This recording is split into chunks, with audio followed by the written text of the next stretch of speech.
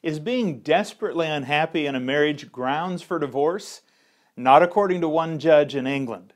Thank you for joining us. I'm Adam West with another webcast for Tomorrow's World.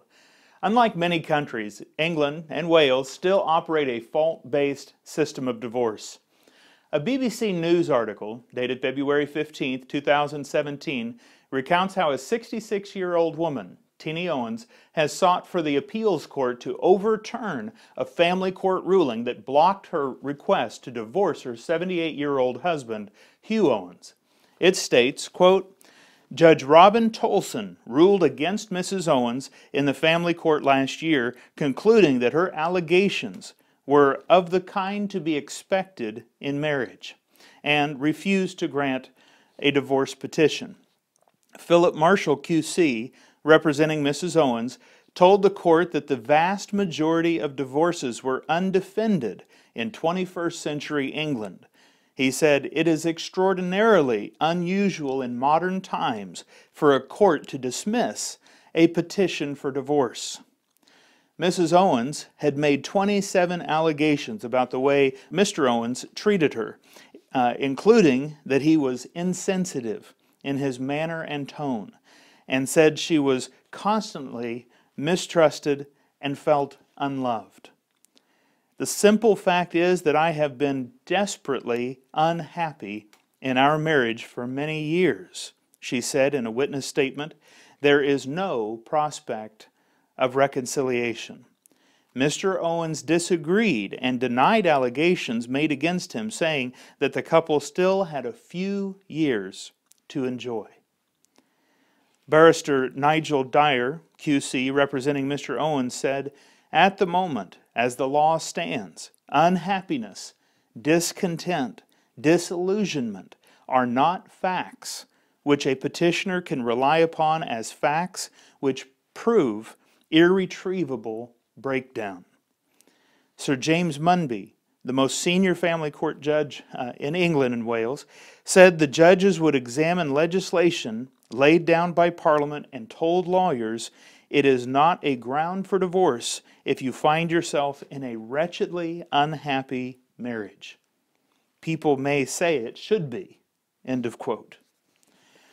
Well, this matter of grounds for divorce was brought up by the Pharisees, legalistic Jews of Jesus' day.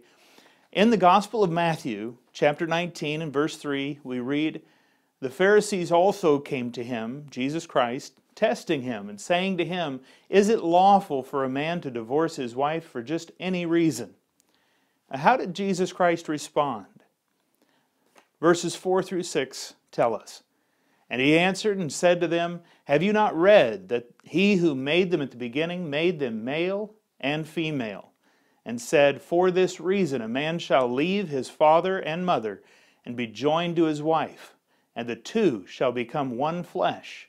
So then they are no longer two, but one flesh. Therefore, what God has joined together, let not man separate.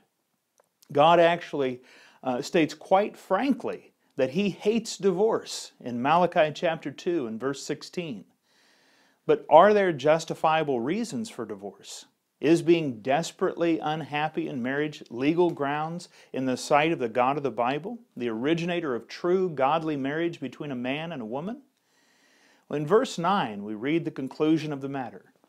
And I, Jesus Christ, say to you, whoever divorces his wife, except for sexual immorality, and marries another, commits adultery.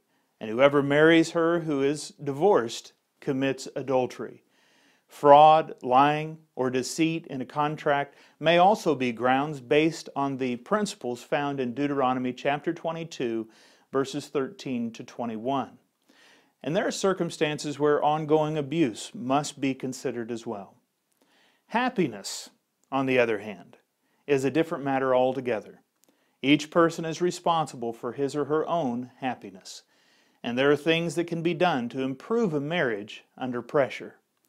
Read our booklet, God's Plan for Happy Marriage, to learn concrete principles you can apply to do your part in strengthening your marriage while achieving a greater degree of happiness in your life. Thank you for watching. Check out all our free materials available at tomorrowsworld.org. And until next time, take care.